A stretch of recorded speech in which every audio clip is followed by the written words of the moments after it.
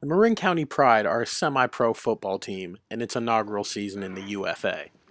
They are an important piece to the football community in Marin, especially with College of Marin shutting down its football program 3 years ago.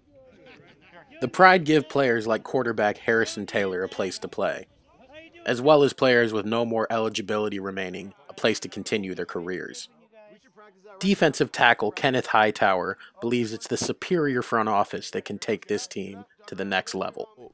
Coming to one of the practices, man, the first time I really came, it was, real organized.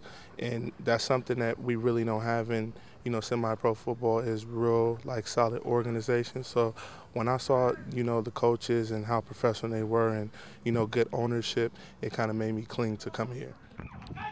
The Marin County Pride were 1-2 going into their Week 4 matchup against the Santa Cruz Gladiators and desperately needed a win. But the Pride were doomed by the inconsistent play of their offensive line, as well as from running backs Andre Dunn and Josh Delpino. The below-average play of quarterback Harrison Taylor did not help either.